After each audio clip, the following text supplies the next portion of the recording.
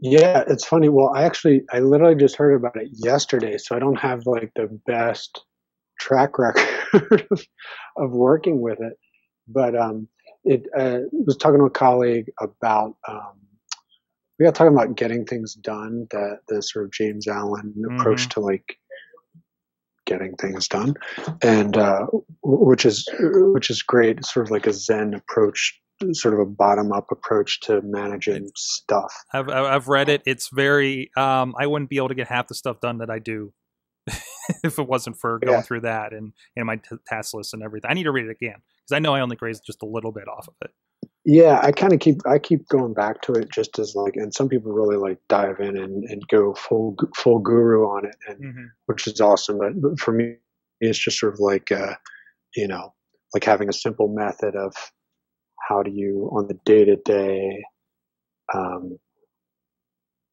get things done, and it's not about it doesn't need to be about like this is a bit of a tangent, but it's all good. It's like in the '90s, there's a sort of uh, Covey, sort of seven principles, highly effective people, Right. and sort of Right. people are talking about their overarching missions and goals and these really hierarchy, like high level stuff. But then at the end of the day, it's like, where do you pay, like, how do you like there's your life gets filled with all these little tiny pieces of paper that aren't really tied to the fact that you're into having more agency or more integrity in your life. It's like I just need to process these little stupid pieces of paper that are filling up my pockets, and like I lost another ticket, and then I get you know there's a fine because just all this little stuff, right? It's how do you so anyway, so that's getting things done is more about that. But talking to a colleague uh, who actually trained in that methodology and actually worked with James Allen and stuff, and just yesterday he was saying, "Oh, you should check out this app, Scannable." So I downloaded it yesterday, Mm-hmm. and it's awesome. It's so what it is it's um, I have it on my iPhone, but it's from Evernote, so they who has a track record of from at least what I understand of playing well across multiple devices. And basically, it's a little handy iPhone app that you point it at a any document. It can be a business card, post-it note, sticky, doc. It sort of takes a high res picture, automatically imports it, and then gives you options for um, how you manage that and where you send it. Um, so I'm looking at the screen here right now, and it's offering me options of I just scanned a memo that someone had and imported it really quickly, pretty like great resolution. And I just have an iPhone 5. Mm-hmm. It's not the 6. But the option to mail it to Evernote. You don't need an Evernote account. Um, I have one from like God knows how long ago that I never use. Mail it, message, export it, um, and yeah. So it just kind of it's one of these things that seems to like um, do one thing but do it pretty well. Mhm. Evernote's been really good about this. I actually use Evernote myself for receipts for my business, bills, stuff like that. It was funny as you mentioned that I'm pulling receipts out of my pocket to play with this thing. But it does a pretty admirable job of kind of taking the picture in a certain way that it'll OCR it, and I can search for. Oh, I need to find that receipt from the meal we did at Denny's, right? And it'll actually search Denny's. But I like this playing. I had actually installed this and forgot about it a couple weeks ago, apparently. Um, but it actually does like a look for the document, which I very Citizens Bank their check mobile deposit does very similar to this, where it actually kind of draws an outline and looks for it. And I have kind of a crumpled up receipt, so I was having a little trouble with it, but it'll find like half of it and start to try to take a picture of it. So maybe not having these folded up receipts in your pocket for an extended period of time is a good idea with this application, but probably it looks like it's more kind of they're saying business cards, stuff like that. Which it just having that moment to like, okay, I go in, I gotta take the picture. Okay, did that picture take all right? It looks like it's pretty good about having that like direct response and that kind of ready for you. So yeah, and it says I haven't tried it on a business card, and I'm curious to do that right now because one thing it shows a picture in their on the login. It shows a picture sort of somebody taking a picture of a business card, and then it being automatic, like kicking over to LinkedIn.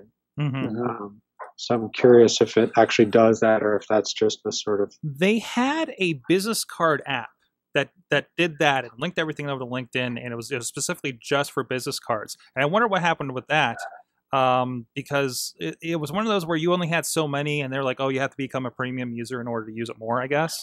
And that actually worked extremely well. So I'm interested to see how that works. Like, what does this do differently, right? Or am I going to get caught in the same catch-22 where, okay, you get 5 a month or whatever it was, and then after that you have to start paying, which that was actually one of the things that almost got me to sign up and pay for Evernote was the business card scanning feature.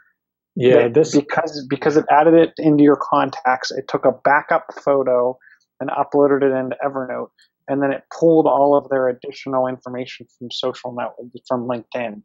So if this is an update to that, I'm gonna probably look at this again because I think it is. I just took a picture of a card and it automatically kicked me to the login screen saying like, sign in for Evernote plus LinkedIn, and it automatically saw that it was a business card. So it seems like that's, this is sort of the next step they're taking to integrate those two or whatever, which is a pretty cool feature. I mean, I get what you're saying about almost considering it linked, to sign in.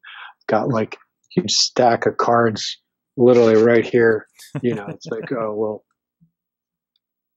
they just sit in my bag until they make it somewhere else. Or you need one and then you're going through and, okay, where was that? Where was that? Where was that? It just makes it so much more searchable. And that's where, to me, paying for their service, if you meet a lot of people or work with a lot of people that are exchanging business cards, it's almost worth Evernote's worth it just for that. For me, it's just like getting rid of that pile of papers on my desk.